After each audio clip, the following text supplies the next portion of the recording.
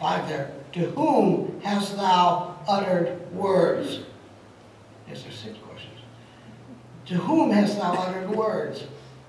And whose spirit came from thee? You're going to have your works manifested. Manifest the counsels of your heart. And you're going to have a chance. But listen, this is a grace that God has given to us. We talked about sanctification, being set apart. You're already sanctified. We're not talking about that. But there's a process of growth that He gives us by grace, the opportunity to gain the character of an overcomer, earn a reward, and it'll be part of the bride's adornment. Okay? The New Jerusalem will be part of the bride's adornment. And over there, and I think it's Joshua says, how can a bride forget her attire?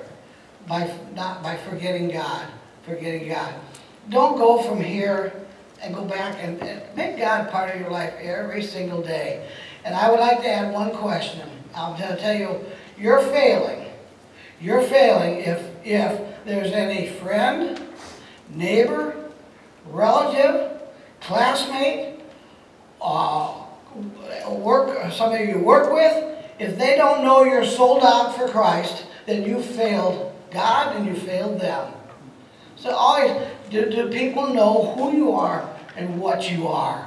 And don't be afraid. Listen, great boldness comes when you build on the Word of God. I think the Word of God is the key to holiness and the key to serving God. And you build yourself in the Word. Study it. It's nothing more rewarding, nothing greater than to have that light go on. That light go on. And as you know, that relationship with God is so personal and so special when you finally see something from the Word of God. We hang on every word, try to, the preaching and all that, but get into the Bible yourself. You've got to have a personal time with the Lord. The 3 points is over, and I just hope it'll be encouraging to you. Listen, Pastor, thanks. I always said I would never turn down an offer to talk about my Lord. I'm not as eloquent as the rest of you probably, he's certainly not as good as Tavis, but my verses are better.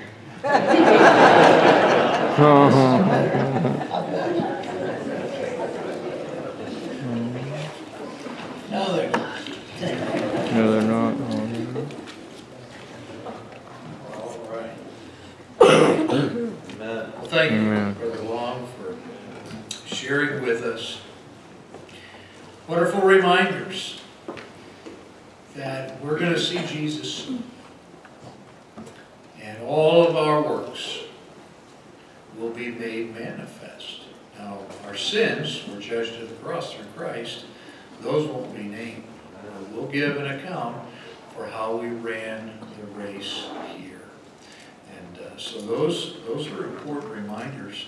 Just, again, and he was talking about the judgment seat of Christ. That's really where we give our accounting as Christians. But then there's another judgment. And that's for those who had an opportunity, and that now all men have the opportunity to come to Christ, but they rejected him because they followed false religion. They questioned the Bible. They doubted and rejected Jesus. They wanted to have a personal relationship with him, and as a result, they're at the great white throne judgment. Nobody's allowed to speak there, because Jesus is judge and jury. He's seen it all and he knows it perfectly. Amen. And then he'll declare judgment perfectly. And so, again, if you're here this afternoon, I'm thrilled, by the way, with how many of you stayed. What a blessing. But if you're here, maybe you're part of our church family, maybe you're a guest, but you honestly don't know Christ as your Savior. Don't leave here today without, please, letting one of us take the Bible and show you from God's Word how you can know for sure your sins are forgiven and that you're saved. Especially on a military day when we've heard about those who came back and those who didn't. We don't know what a day is going to bring forth. I am not guaranteed the rest of today or tomorrow or the next day. So now is the time to come to Christ if you're not sure. just a moment, I'm gonna, in fact, I'll do it now. Staff, if you have things reminders that you need to share, I'll let you make your way to the platform here. Again, thank you everyone who had a part in the services today. Military members, thank you for your service. Families, for all that you sacrifice for us to have the freedoms that we have. Let me just share this testimony with you. I wanted to share this to give glory to God. Today is a day where we've honored Vietnam veterans. And let me share something special that God did on Paris Island just a few days ago.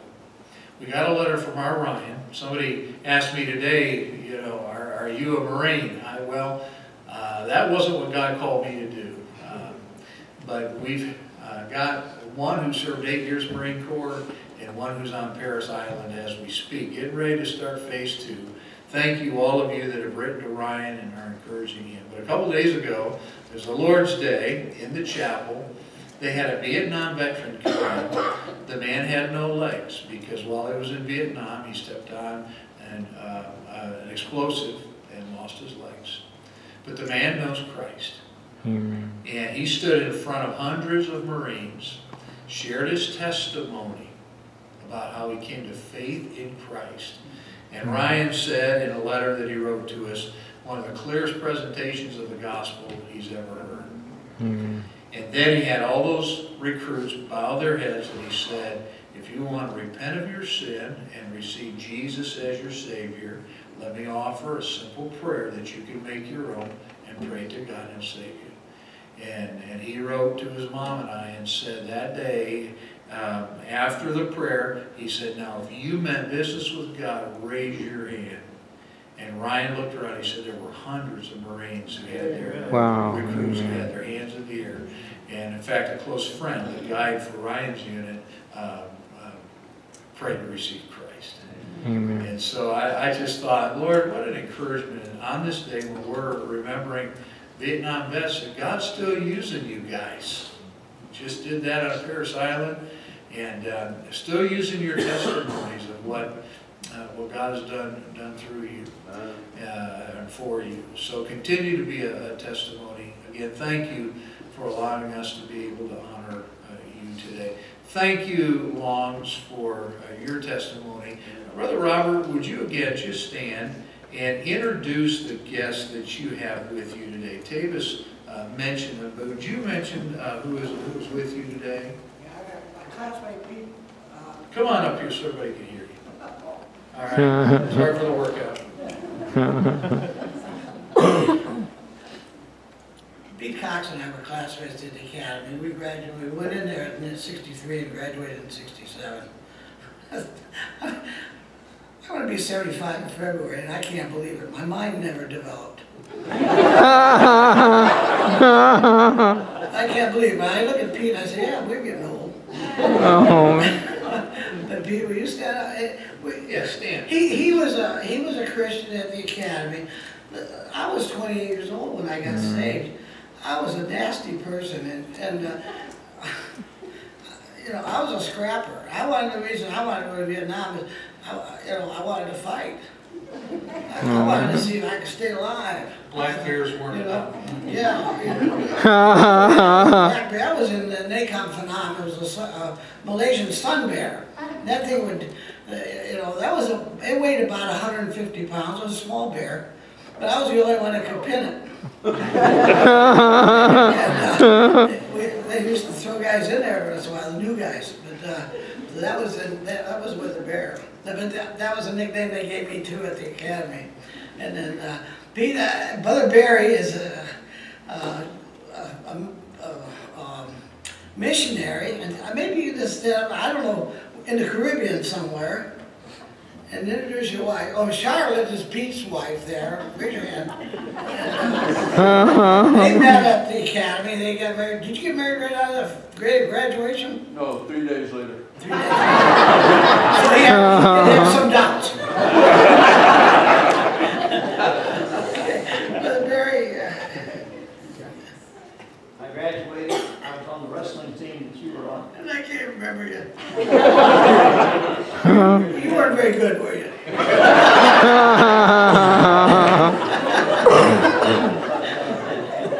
Graduated, served 5 years in search and rescue, Hornet City and Portsmouth.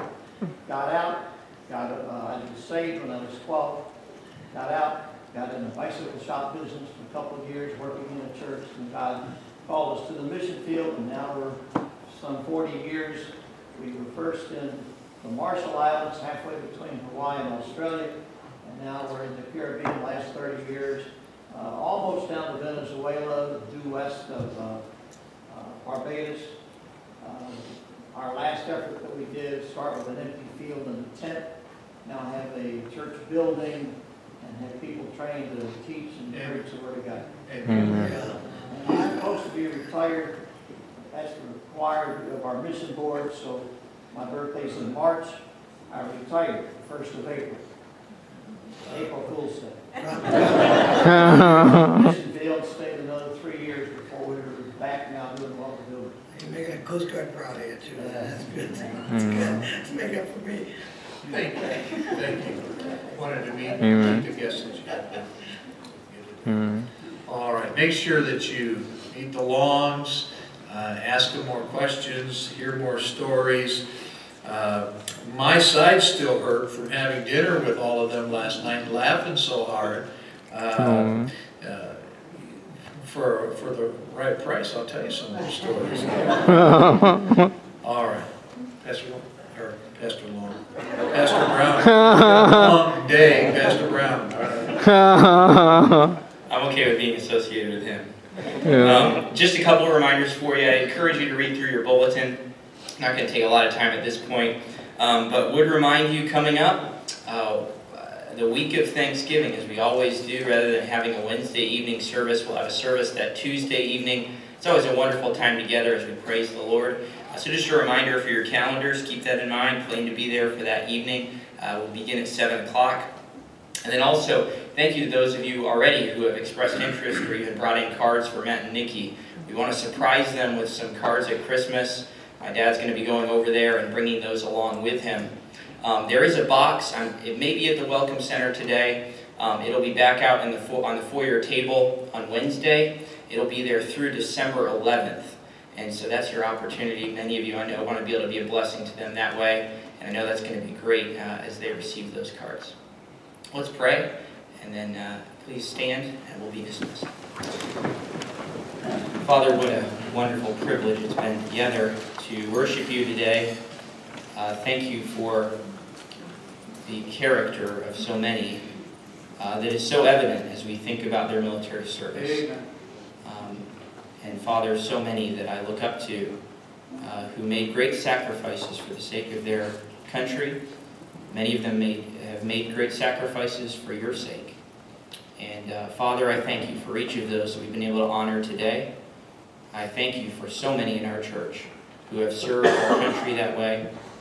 And Father, whose allegiance is strong to their country, but is even stronger to you.